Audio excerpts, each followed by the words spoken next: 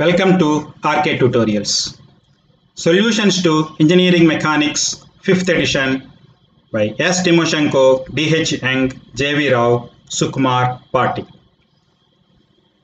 In this tutorial, we will discuss problem set 2.3 and problem number 2.25. A circular roller of weight Q is equal to 445 newtons and radius R is equal to 150 mm hangs by a tie rod AC of length 300 meters and rests against a smooth vertical wall at B as shown in the figure. Determine the tension S in the tie rod and force RB exerted against the wall at B. That means a circular roller of weight 445 newtons is hanged by a string AC and also it is supported at B. Our interest is to find the tensile force in the AC and the reaction force developed at B. Now, before solving this problem, please recall, if any body is supported, a reaction force will develop, and the reaction force is always perpendicular to the support and towards the body. Similarly, if the system is consisting of either strings, cables, struts, ropes, etc., the force is along the axis and away from the support. Now, with this concept, let us see what are the various forces that are acting on the system. The first force is the reaction force at B. The roller is supported at the vertical surface, hence a reaction force will develop which is perpendicular to the surface and it is towards the body.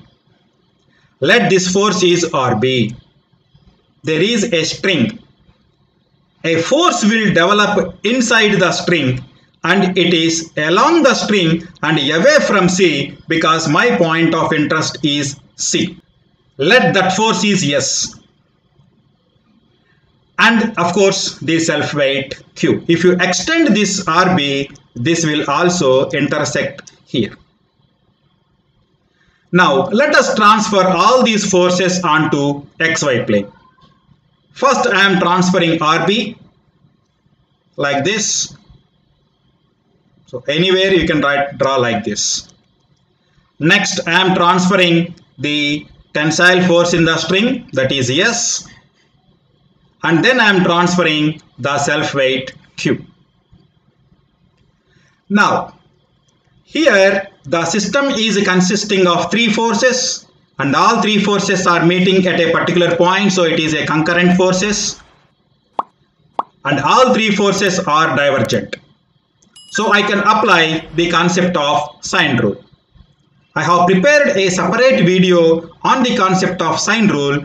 Please watch it from RK Tutorials. The next interesting point is the angle made by S with either x-axis or y-axis.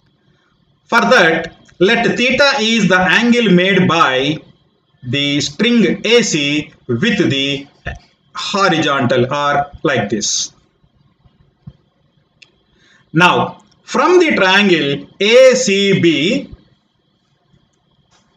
AC length is given, that is AC is equal to 300 mm and CB is nothing but radius and that radius value is given, that is 150. So from the right angle triangle ABC, I can write the equation cos theta is equal to adjacent side divided by hypotenuse, that is CB by AC, that is equal to cos theta is 150 by 300, or I can say theta is equal to 60 degrees. That means the S makes an angle 60 degrees with the horizontal. Now I can apply the concept of Sine Rule. Now according to the Sine Rule, Q divided by sine of angle between the other two forces. Now S makes an angle 60 degrees with the horizontal. That means this angle we can say it is 30 degrees. And this is right angle. So what is the total angle between S and RB? This is 90 plus 30, which is equal to 120. Hence it is Q by sine 120. Similarly, RB divided by angle between S and Q. So this is given already 60 and you know this is 90 degrees. So what is the angle between S and Q? This is 90 plus 60, which is equal to 150. Hence I wrote RB divided by sine 150. And then S divided by angle between other two forces. What are those two forces? RB and Q. That is 90 degrees. Hence S divided by sine 90. I can write. Once you write all these three equations, I can calculate the remaining unknown values. Now given that Q is equal to 445, I am substituting, that is 445 divided by sine 120 is 0.866. That is equal to RB divided by sine 150 is 0.5 and S divided by sine 90 is equal to 1. So I can take these two equations first. So tension in the rod S is equal to 445 divided by 0.866 into 1, which gives the value of 513.86 newtons. Now I will take these two equations, expressions. So reaction force at B, RB is equal to 445 divided by 0.866 into 0.5, which gives the value of 256.93 newtons. These two are the answers for this problem. We can also solve this problem using the concept of resolution of a force. I have prepared a separate video on the concept of resolution of a force. Please watch it from RK tutorials. Now let us resolve all these three forces onto XY axis. Q is along Y axis, you need not to resolve. Now S force I can resolve along X axis and Y axis. S makes an angle 60 degrees with the horizontal, hence the horizontal component is cos component and the remaining is vertical component. Now we can see the horizontal component S is S cos 60 and the vertical component is S sin 60. Now RB is along X axis, so you can take as it is. Now apply the equilibrium equations. First I can apply the equilibrium equation sigma Fy equals to 0. I can take the upward direction is positive, hence S sin 60 is equal to 445.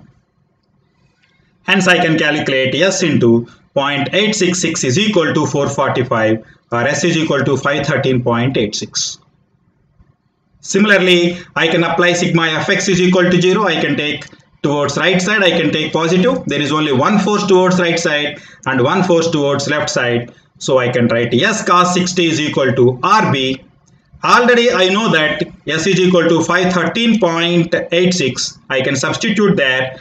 513.86 into cos 60 is 0.5 is equal to RB.